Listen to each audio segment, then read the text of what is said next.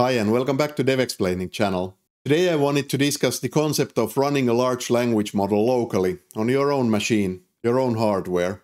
So I will go through the good reasons, I will show you some kind of practical things, I will grab one of the large language models and show you what you can do with it. And then I have some musings and elaborations as always near the end. And of course, as always, if you find value from this video, give me a thumbs up along the way, drop comments, requests, feedback below the video. So let's get started.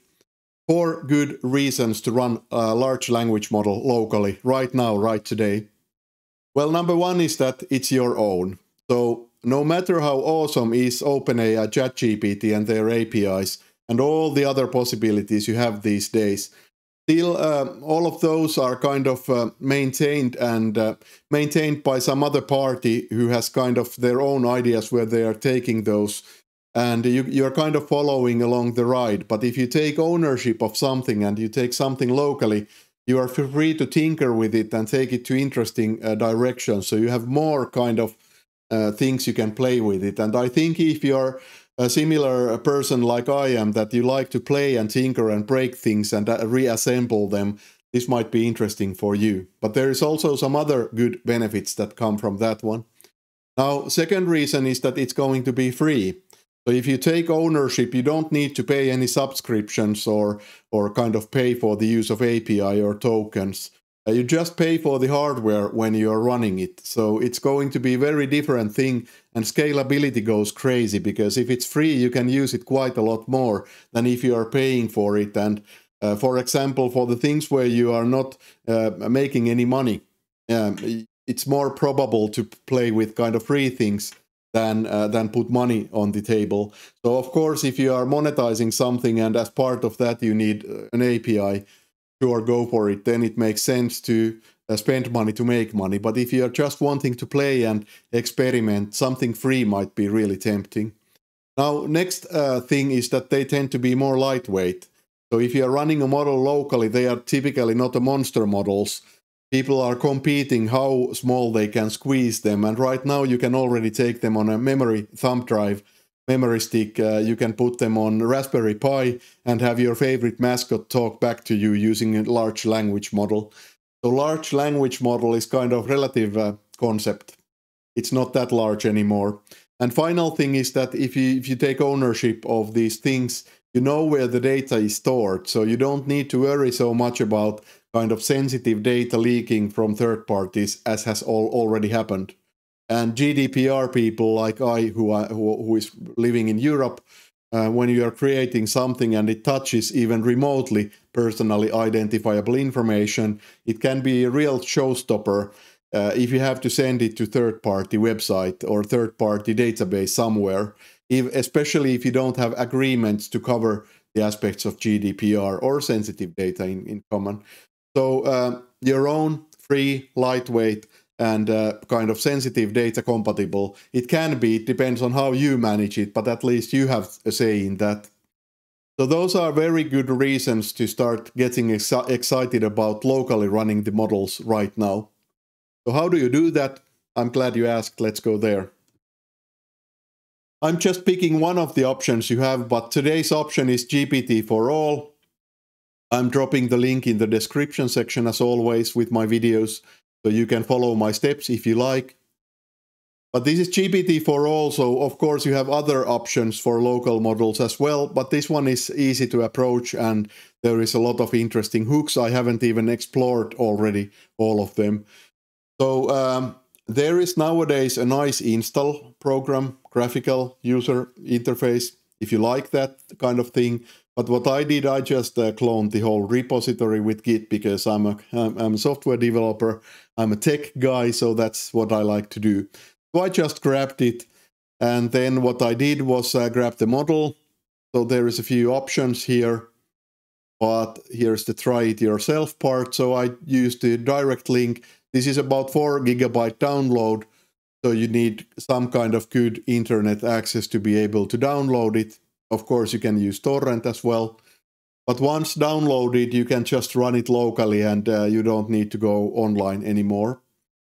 So using it is extremely simple. It's something like this one. Let me show you. Then I get back to this page because there is more interesting information available. So here I'm in my cloned repository, and there's the chat folder where you are instructed to put the binaries. And then you have a few scripts for different platforms. So I can grab GPT4All, LoRa quantized Linux. Sorry for butchering the pronunciation again. And then I grabbed my model. Sorry, I need to put the -m parameter and put the model here. And by the way, I have here one crazy unfiltered model that doesn't know what it's not supposed to talk about. So one benefit for the free information to have something that has a little bit less of the safeguards or restrictions on top of that. It's also more wild and crazy and doesn't give you so kind of safe answers. We could really go deep on the kind of need of restrictions, restraints, kind of safeguards. There's kind of different sides to that question, but topic for another video, another day. Let's not elaborate. Anyways, my model is loaded right now. So the model size is 4 gigabytes, more or less. It's a marvel that people have been able to kind of fit it in such a small space. It's a fraction of what I have available already on my machine. So here is one of the caveats. I've been speaking boldly that you would be running the model here, and they say that this model is like level 3, GPT-3 level.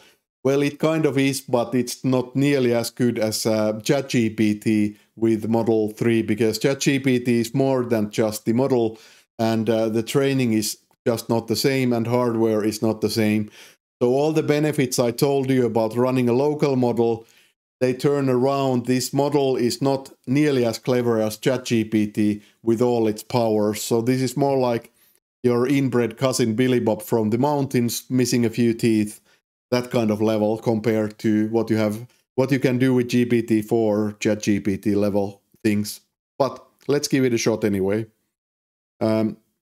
Give me example code on getting my first PyTest test going on with Python. Yeah, it's not going to do wonders, but it can generate code for you.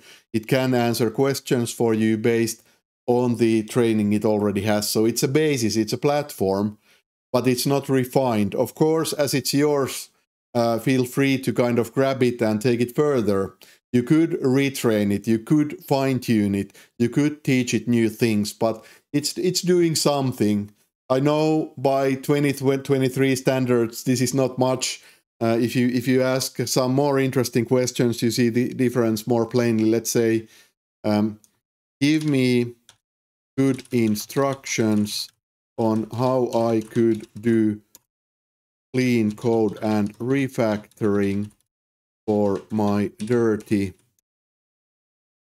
Java legacy code base. So with ChatGPT, it would elaborate and give you kind of larger than life answers. With this one, now I'm not holding my breath, but it's still something. It's a basis. Now, as I mentioned, you can yourself make this a whole lot better because it's an open model. It's quite easy to give it a few more spins and make it do what you want, how you want. Like, for example, I've been interested in playing with the simulated personalities, and we have none of that available here, but we could have, of course. Now, second thing is that right now the Moore's law is of exponential growth of processing capability. I think it's now pumping quite wildly in the AI scope. So right now all the AI solutions are on exponential growth path. So within a year, the locally run large language models will be crazy. Mark my words. Remind me in 12 months' time. Let's get back to this in 2024 and see if I'm right. But I'm just saying that probably this scene will explode, and you will see a lot more. Also, how about putting some auto GPT on top of that? And because these are cheap and small models, how about having army of your AIs? Have it be orchestrated by auto GPT kind of capabilities. So I see a lot of growth happening here in upcoming months, and you might be part of that as well. But I wanted to wrap things up also with something relating to the data and training. So first of all, there's a nice technical report describing some details on how it was trained. And by the way, I've been a bit disappointed because OpenAI is right now experiencing a lot of competition, so their white papers are getting a bit vague right now. They are not giving out all details like they used to do. Meanwhile, the open models might have a little bit more details available, and I think this is exciting direction, because if I want to play with something, I'm very happy to know exactly what it has eaten so I can expand it and understand it. And I'm afraid the commercial models, this might be commercial model as well, but a lot of this is very open. And the model is, of course, Apache version 2 licensed model. So core is very kind of open source still. So final thing I wanted to show here is a link to all the training data used to make it clever. And sorry, here. So you can actually browse the prompt and response pairs. By the way, if you would like to see me fine-tune this model with the data from my own website and blog, let me know. Because it's a little bit of work, but I have kind of, I've been getting interested in that one. So if I get multiple requests to do that, to do a video, I might just do that. So let me know in the comment section. Let me know also if you never would like me to do that. But there is a possibility to fine tune with your own data, and you would get the data to the similar kind of structure, and then you could use your company intranet or your own kind of chat logs from any place, your own video comments section or your own video transcriptions. A lot of options here. But I've been tempted to kind of crawl our company blog website. There's years of blog information, and use that as training material to fine tune. And I might do that if there is kind of interest in that one. Okay. But anyways, I wanted to wrap up with one cool thing here, the Atlas map. So I think this is extremely cool because there's a visualization of the training data. So you can actually find the prompts and questions that have been used for the training. You can similarly find the answers from the other link. Let's see where that was. Here. Here's the responses. So you can find the responses, and you can even query them. And you can just browse this kind of cloud of things. Historic places in Pennsylvania, so I can track that one. And then I'm able to kind of see the prompt and response pair. So all of those, that crazy amount of training that went, you can just visualize it here. Let's see what it knows about Java coding. So we can do a search and we can find some prompts, and here you can see one of the 500 that I'm browsing. And as you can see, there is a lot of kind of training material, but you can go on this level of transparency. And I really enjoy kind of being able to see what has gone into that machine, especially because, for example, Stack Overflow is kind of getting conscious about people using the material for training. And I'm betting a lot of other resources, so I think in the future it might be a very interesting field to have transparency on exactly what sources were used. And I like the models where this is clearly documented and I can trace it. And I think in the future this is getting more and more. I like to think that in the future this is going to be an interesting topic. Anyways, I hope you got excited like me on capabilities of running a large language model locally. And by the way, whatever you saw me do in command line, you can easily wrap a chatbot or a web interface, or you can put speech interface on top of that. So there is easy Python bindings you can use to just tap into the model and do the same things I just did in the tool. So that's very, very interesting thing. And if you are not excited like me, I think you should be, because this is all the rage nowadays. So everybody should be playing with these things a little bit and figuring out their own stances of things. And this is very easy, very free, and very, in that sense, very easy to get started.